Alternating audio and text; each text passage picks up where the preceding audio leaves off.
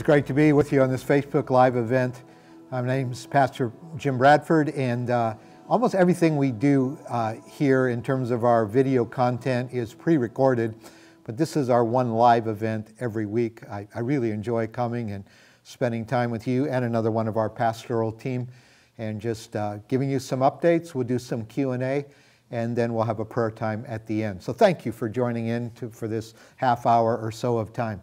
I'm really grateful to have Pastor Steve Pulis with us. Pastor Steve has been our youth pastor for the last year and a half, and then a few months before that you were our interim youth pastor, and what an amazing job you're doing, Steve. Steve also works with Convoy of Hope. He's the senior director for community events, which often takes him all over the world. So tell me just a little about your family, Steve.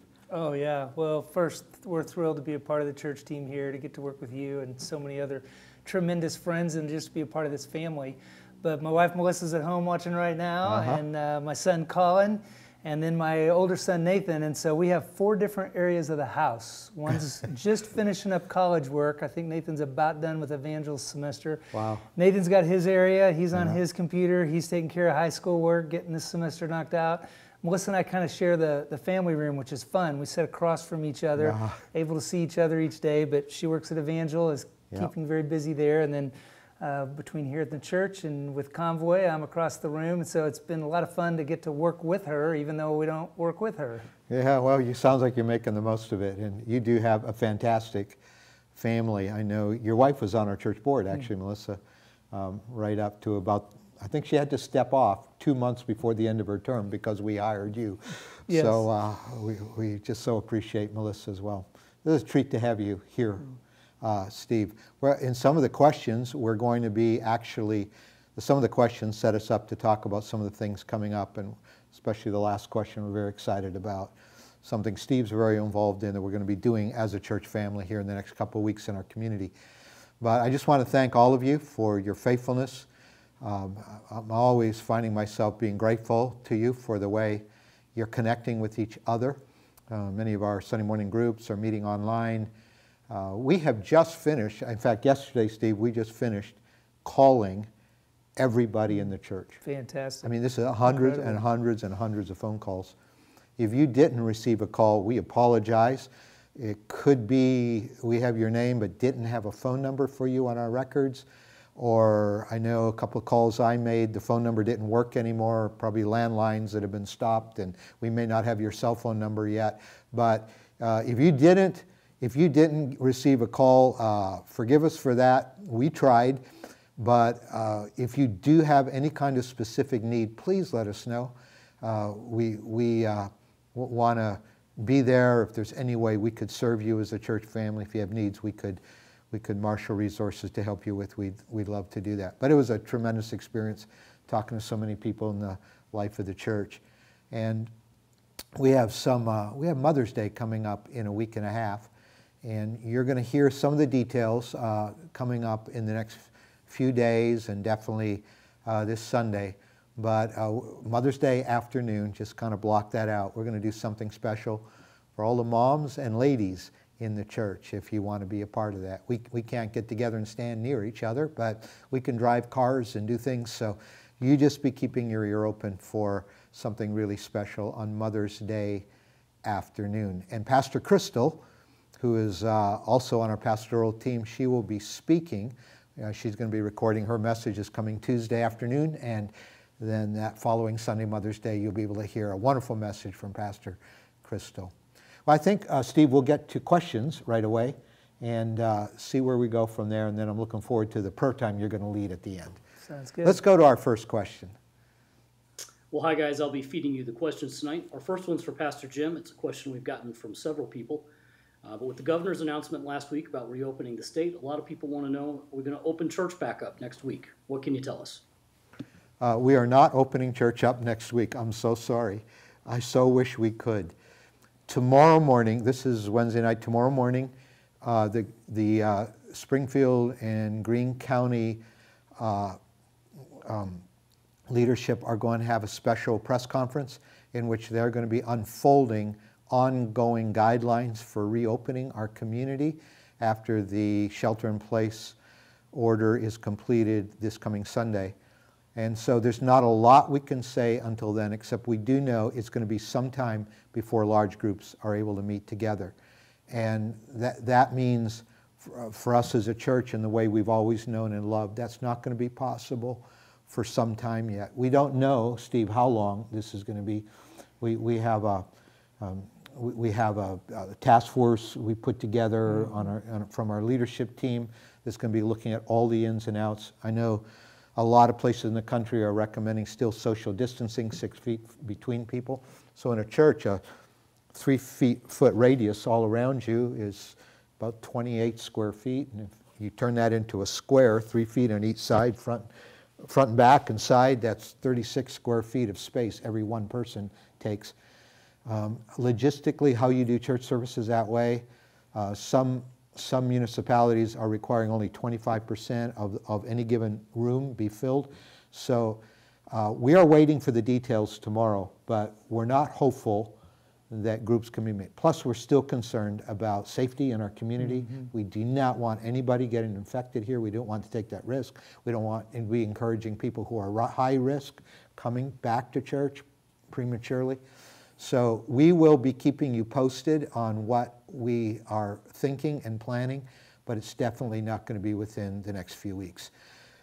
Meanwhile, we're going to keep turning out all the video content we can and keep growing that. I know in another part of our building, even right now, there's new worship music being recorded for Sunday mornings, and there's going to be a lot of special interest features in our Sunday morning services coming up. So we hope that you just continue to tune in. I'm sorry we can't be meeting yet, but we are going to go through a very thoughtful process about reopening with our staff leadership team and our board. All right, we'll go to another question. Well, this next one's for Pastor Steve. Steve, similar to Pastor Justin last week, this is not the first time that you've worked at Central Assembly. Can you tell us a little bit about your history and background with Central? Sure. You know, as I mentioned, I just love being a part. Central has always been my church family. When I was 7 years old, my dad was on staff here as a Christian education pastor, so I grew up here through my childhood and then actually became part of the youth ministry as a youth. That was 1980, and most of the years since then, I've either been a youth or been part of the youth leadership here. So by the late 80s, when I was in college, was a youth leader here and enjoyed really being shaped for ministry here. This is what taught me what ministry was all about, and as leaders gathered around me and formed me. Then I was able to be the youth pastor in the early 90s, and as we came back to Springfield to be Youth Alive missionaries, I was a youth leader here, starting with Craig Cunningham, for the 20 years until we actually became the youth pastors again. So I was the youngest youth pastor the first time I was here, and now I'm the oldest youth pastor we've had here at the church.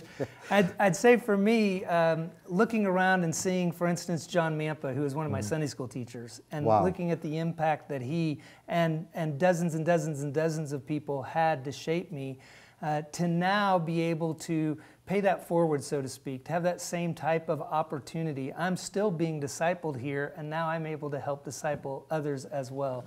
So it's just a joy, a thrill, and a privilege. I get to youth pastor the children of some of the people whose parents I youth pastored. So just amazing. This is home for our entire family. Our kids have never known any other church and love being here. Yeah. You know, we are a very multi-generational place, and that's one of the benefits. It is generational. Like the kids of who used to be the kids are still here, and it's an amazing thing.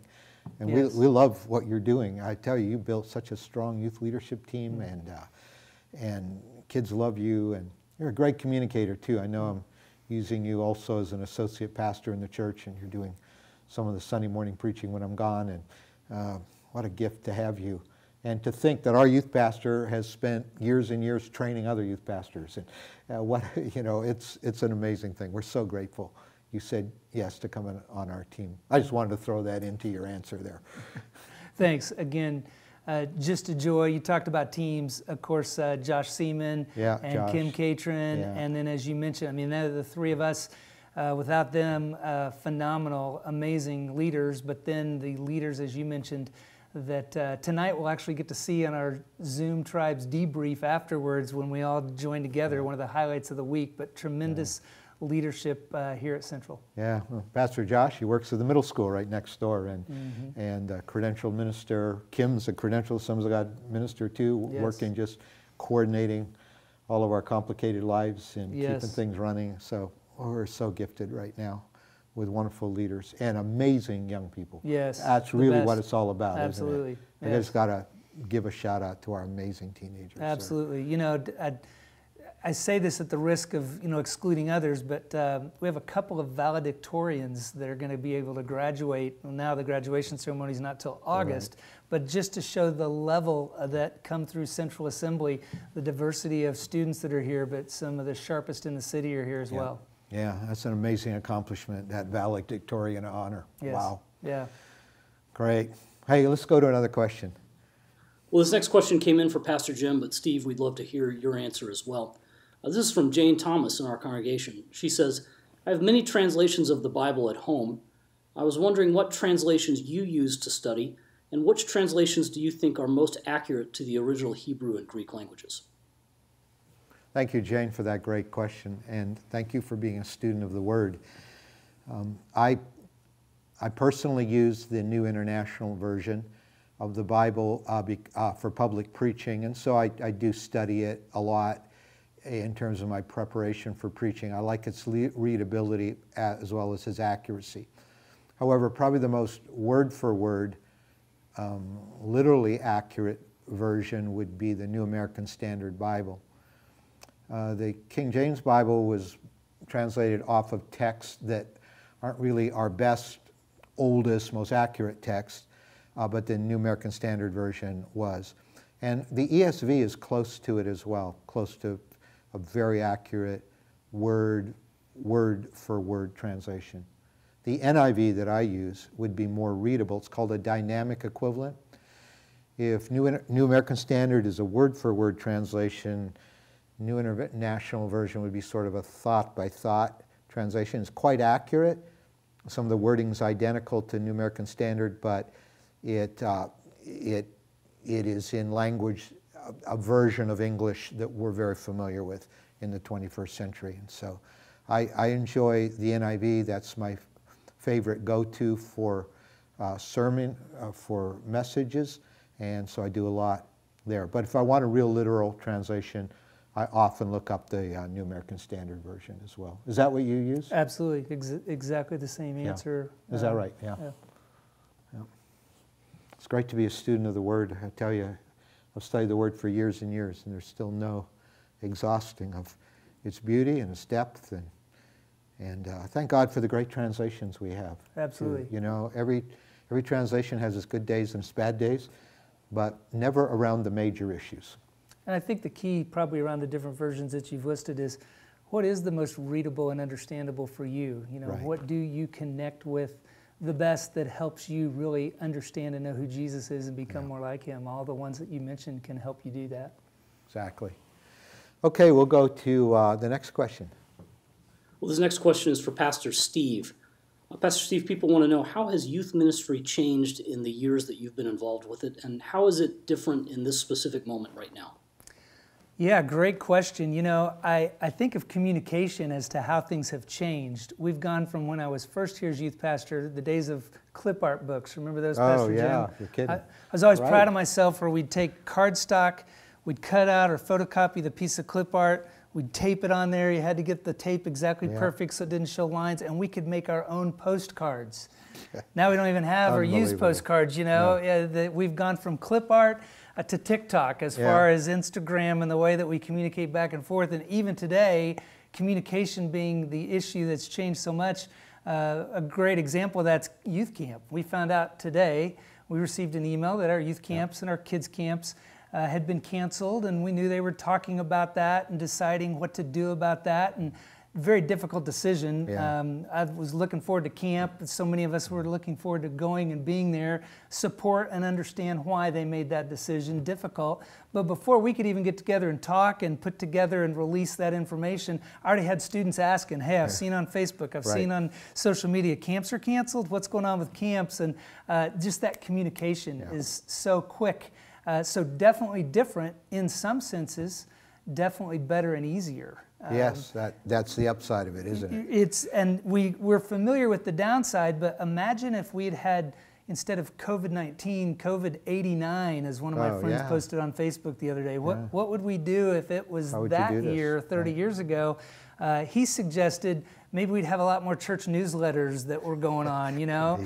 He even pointed out you couldn't even get on the phone like we did because long distance was so expensive. Calling to Ozark, Missouri used to be a long distance phone call from here in Springfield. So the ease of communication has really made a significant difference for today. And I'd say in this environment, it's always been about relationships. Relationships with Jesus, number one, who we are with Him, becoming more like Him, letting His Spirit shape us.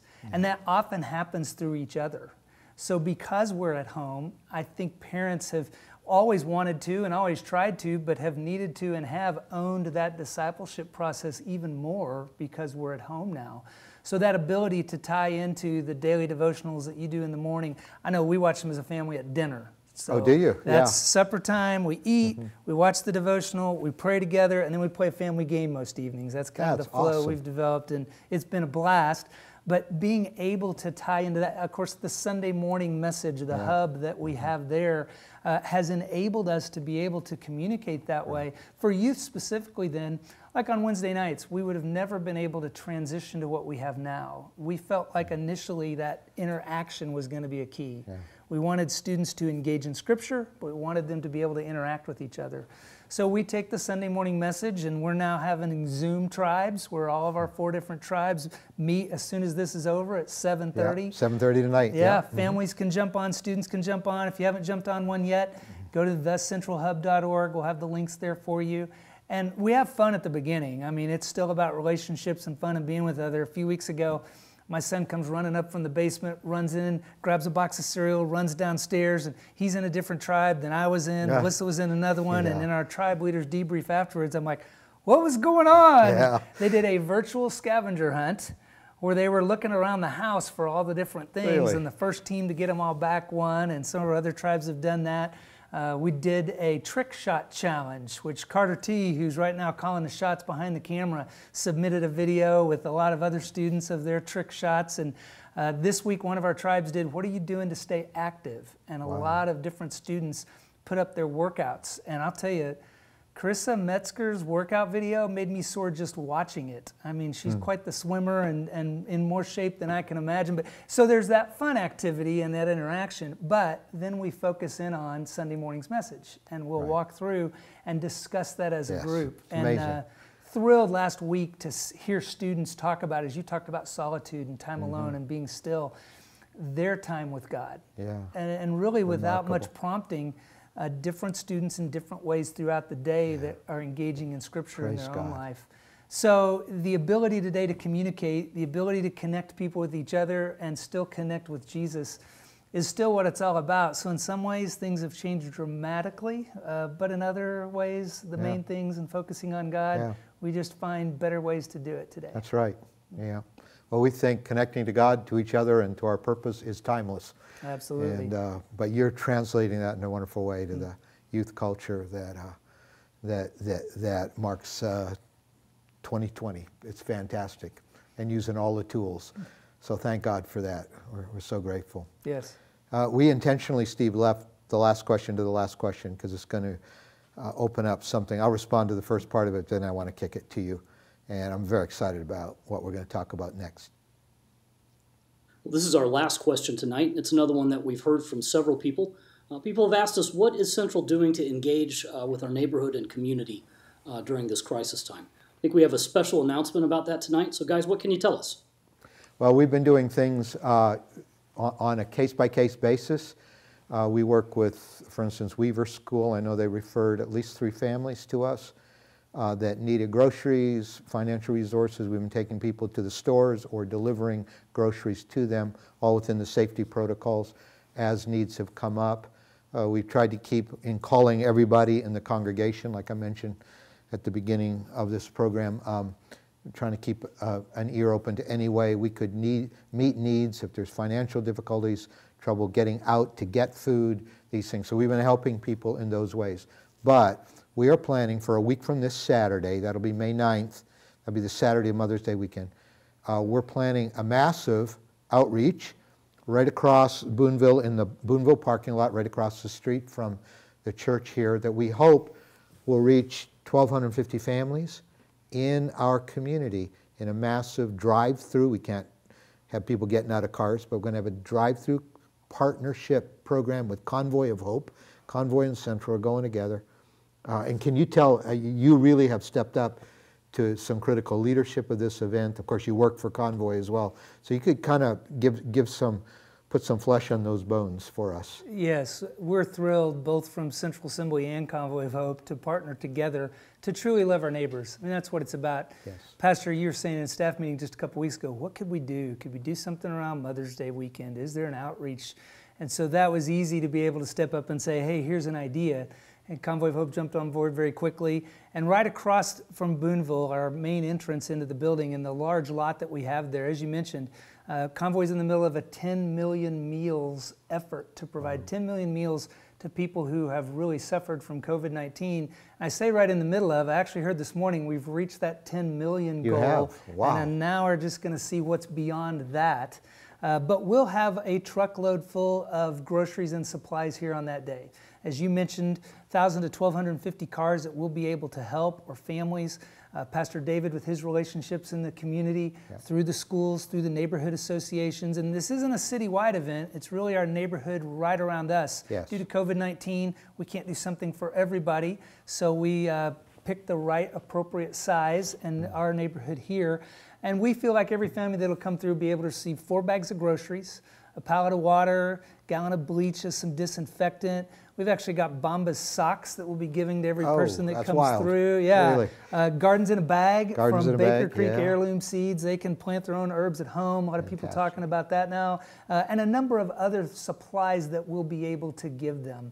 If they would like the church to follow up and call and pray with them or connect them to the church, we're going to provide them the opportunity to give us their information so we can do that as well. Yes. We want to try to meet as many different needs holistically as we can on that day. And Convoy, Freedom City Church, not only Convoy, but Freedom City Church are going to be working with us on this outreach with some volunteers and also helping us with follow-up. And it's going to be amazing. Yes. Amazing day. That partnership with Freedom City will indeed, as our sister church, unite us together. So I probably should talk a little bit about volunteers. Yes, please. Yeah. Yes. We've got a great group of leaders here at the church, the team here, the team at Convoy working together. And then we've got some national volunteers for Convoy out of our church that have helped us. Guys like Terry Davis and Joel Sutherland and David Main and Christian Rodriguez and Pastor Carter as well. Amazing, and then Dave guys. Mendito is going to jump in. Great. They're going to be our team leaders for the different areas that we have. And we need about 100 volunteers for 3 different times, just total of 300 volunteers. We're limiting the number, one, with what we're doing with the drive-through pods. So as you mentioned, our guests won't have to get out of our car.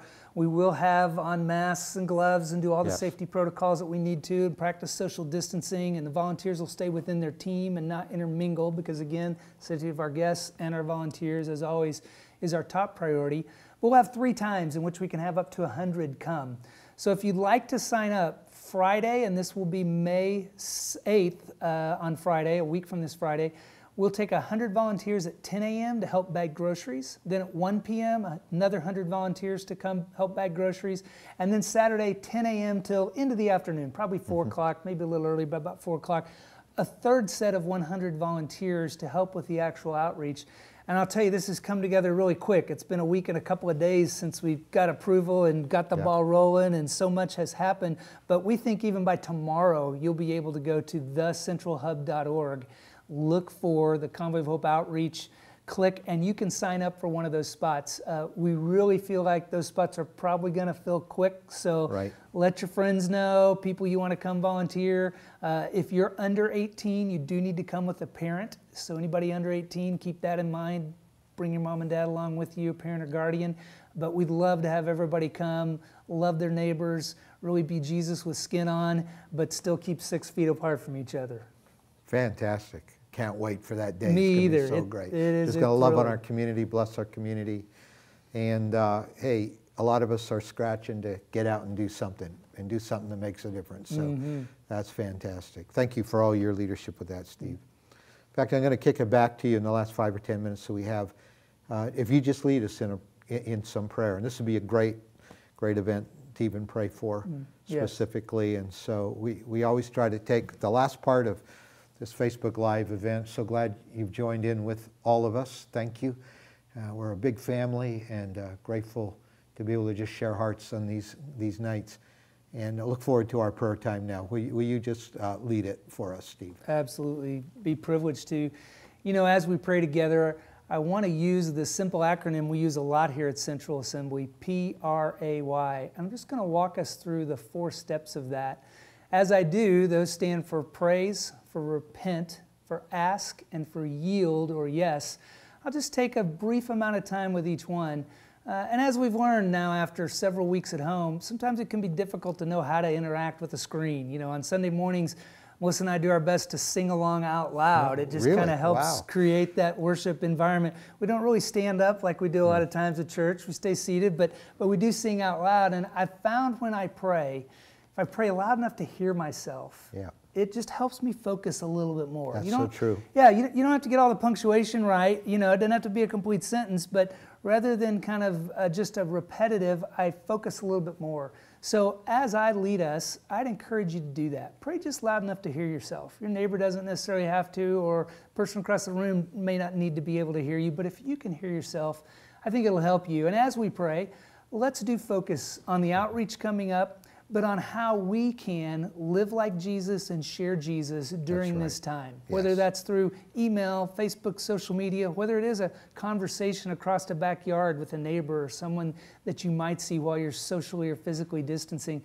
Let's pray for the Holy Spirit to give us His ideas. Would you join with me? Let's start by praise, and let's just praise God. Thank Him for who He is, His love for us, and our ability to share Him with others. God, I do love You tonight. Thank You, Lord. More than anything.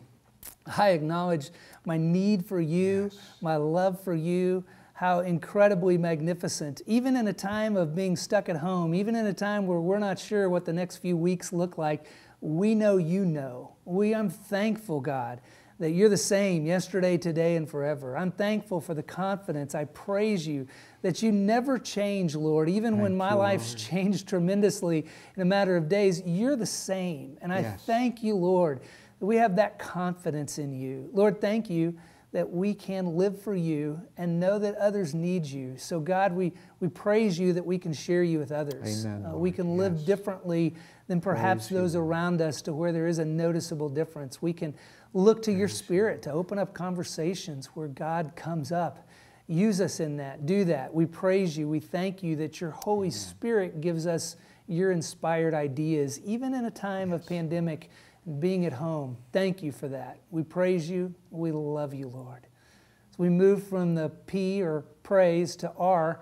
That stands for repent. This time, often for me, is a little shorter, but I do want you to pray loud enough to hear yourself and just do a self-inventory.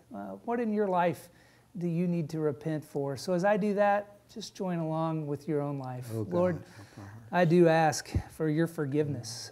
I do repent, God, in my life, of thinking I could do things on my own, in my own strength, and not relying on Your Spirit. We know it's not might, not power, but it's by Your Spirit, and we believe that now as much as ever, God. And so I repent for using my own thoughts, skills, abilities, whatever talents You may have given me, and not just immediately knowing and acknowledging my dependence upon You. That combining of the Holy Spirit's work and anointing in my life, God. I need You. Lord, we repent for attitudes, for things I think, for things I say, for things I do.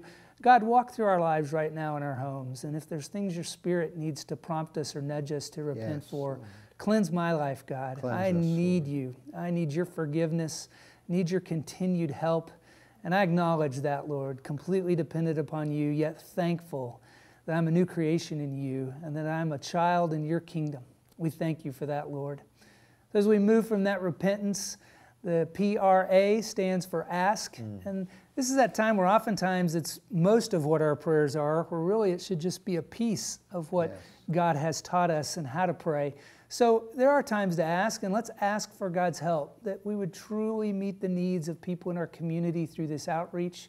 And at the same time, that we would be able to share Jesus, as we prayed earlier, with those immediately around us. So God, we do ask. We ask for your protection. We ask for your anointing. We ask for your direction. We ask for your Spirit to go ahead of us. Lord, as postcards are mailed to the homes around us, the schools and neighborhood associations, get the word out. We pray your Spirit would permeate every piece of promotion. People would sense your Spirit and be drawn on May 9th to 1301 Boonville, to that parking lot across the street. And while there, they would sense your presence, God. We ask for you to change lives on that day. We ask that we're able to meet physical needs, and we want to do that. But God, Jesus is at the center of everything we do. Connecting people with you is the ultimate goal of why we want to share your love in such a physical way. Lord, let us share the spiritual needs and meet people's lives as well. May there be people who on that day acknowledge you, accept you as Savior, and become part of a discipleship community, Lord. May there be those who turn in a response card and say, yeah, please pray for me, please call. Lord, use us, use Freedom City, use the volunteers that'll come. May people see Jesus when they see us. Yes, and Lord, the last part of ask, Lord, use us individually. Lord, it is more difficult today. Help us, Lord. We don't have as much contact as we're used to. But maybe if we turned our social media into opportunities to thank you, to praise you, to talk about you, to tell your story, Lord. Maybe instead of me telling my story so often, God, give us your ideas. Give us your ways.